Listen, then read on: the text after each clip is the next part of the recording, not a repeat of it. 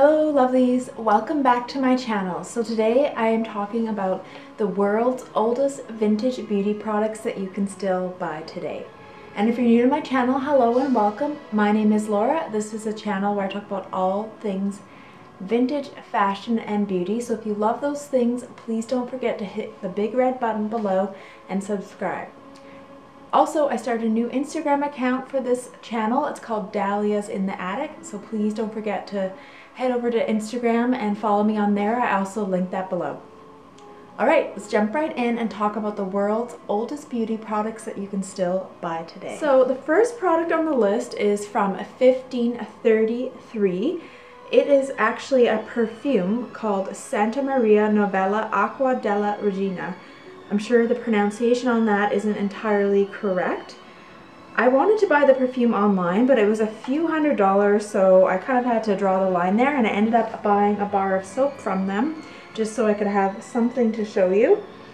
And this scent was created in 1533 for Catherine de Medici for her marriage to Henry II, who was the King of France at the time. And this is still one of their best-selling fragrances today, and it is made with rose water, and it's a very fresh floral scent. The soap that I have is also a rose-based soap, and it smells incredible. It was definitely on the pricier side, mainly because of the shipping, because I had to ship it all the way over from Italy. But I'm excited to try it, and I just wanted something from the list, and I have a feeling the soap is also very old. So the first product is from 1533.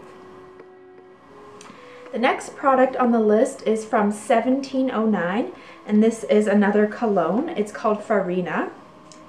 And this is a fragrance that was used for people, back in the day people didn't bathe that often, so it was a way to kind of get rid of people's poor and foul smelling body odor.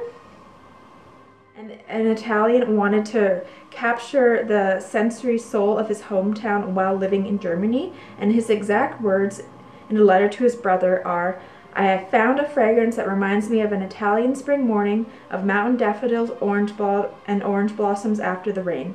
So this is a really nice fresh fragrance. It has essential oils of lemon, bergamot, tangerine, orange, neroli, and grapefruit, married with dashes of tobacco, lavender, jasmine, thyme, and rosemary. This was a very expensive fragrance from 1709. I happened to find a small little bottle on eBay, but it's very fresh. I quite like it, and I could see how it would be very refreshing compared to heavier colognes of the time. And the next item on the list is Yardley London Lavender Soap, and this soap has been around since 1770. In fact, records show that even though the company was officially founded in 1770, its story actually began in the 1600s when King Charles I granted a young man the concession to supply all the soap for the city of London. So the key ingredient in this soap is lavender, which has very soothing properties. And this lavender is grown still for Yardley of London in the south of England. And the brand is still popular today, and I just personally love the smell of lavender. It's so relaxing and refreshing, and I just love how old this soap is, and you can buy it almost anywhere, at least where I live.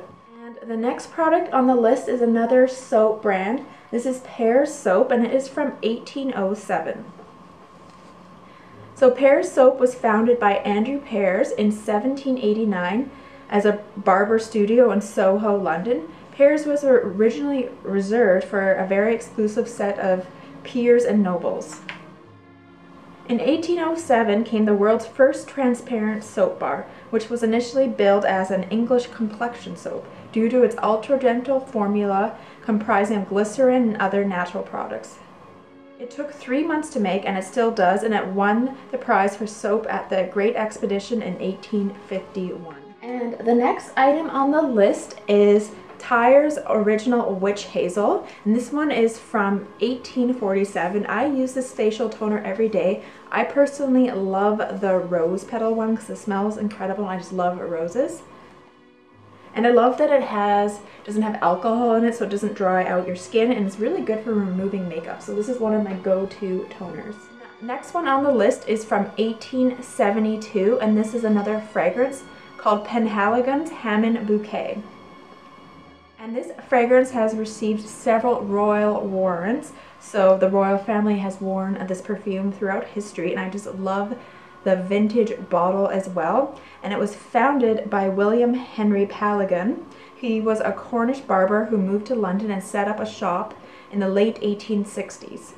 His first fragrance was Hammond Bouquet, and this is the one that I have here, and it was inspired by the heavy aromas from the Turkish bath next door. What also is interesting is the bottle has basically not been changed since it was founded in 1872. And I just love how vintage the bottle is. It definitely has a Victorian look to it. And the red ribbon is kind of an ode to Queen Victoria of England. The next product on the list is a Vaseline. This one is from 1872. And apparently Vaseline was discovered by Robert Cheesebrough when he was actually prospecting for oil in Pennsylvania. And then there was an observation that the oil rig workers started using rod wax, and this is the drill residue from the oil rig, and it was used to heal cuts and minor burns. And this kind of caught the chemist's imagination. And then he spent the better part of a decade refining the rod wax to the clear white petroleum jelly that it is today, called Vaseline. And the next one on the list is Listerine. And this was from 1879. And this one was developed by a Missouri chemist, Joseph Lawrence, and he used it as a surgical antiseptic.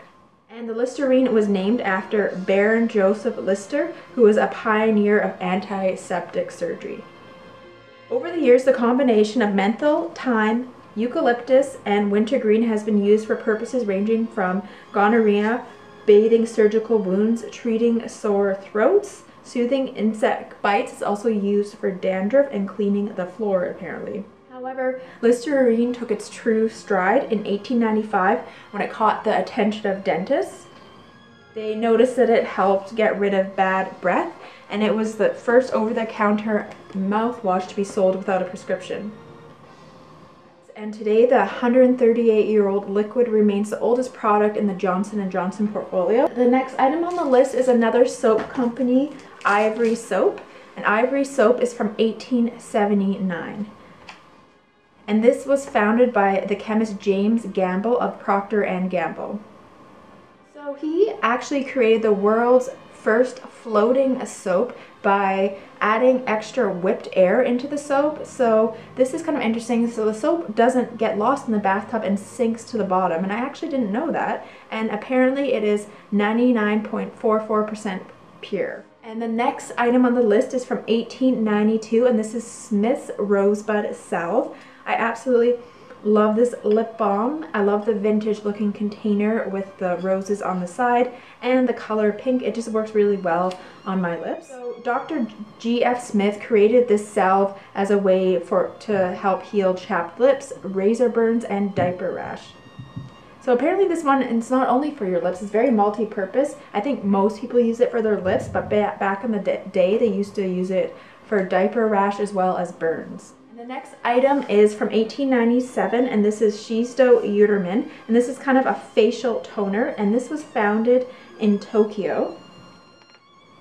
And the brand's first beauty product is a softening lotion called Utermin, which was launched in 1897, and you can still buy this lotion today. I have it right here. I love the vintage bottle, and it is the original packaging, and it looks so unique with the red, and I'm really excited to try it and use it as a toner, and I just think it's incredible that you can still buy this one today. And this one is from 1897. So the next on the list is Pond's Cold Cream from 1907, but it does, however, date back to 1846 when the pharmacist Theron T. Pond extracted a healing witch hazel extract, which he used for healing small cuts, rashes, and burns. And I love this cold cream. I use it almost every day, and it just works so well at removing makeup. It's such a classic, and it keeps my skin moisturized afterwards, so no wonder it's still around today. And the next item on the list is Noxzema from 1914, and this one was invented in Maryland, and it's kind of used as a greaseless cold cream mainly as a pain reliever. People would use it when they had really bad sunburns. I saw vintage ads showing people that are really sunburned and they use it all over the body to heal that. It's really nice on the face. It's also good for removing makeup as well as chapped, irritated skin, and people also use it to treat acne. You can use it as a mask or a spot treatment. I personally don't like it as a makeup remover because I tried it around my eyes and it burned them, but I definitely recommend it as a good spot treatment for acne and to soothe your skin if it's burned. A lot of people also left it on overnight as one of the original sleeping masks, so I'll have to try that and see how that goes. Thank you so much for watching. I hope you guys enjoyed this video. Let me know if you have tried any of these products. I would love to know in your comments below. Alright, I'll see you guys again soon. Bye!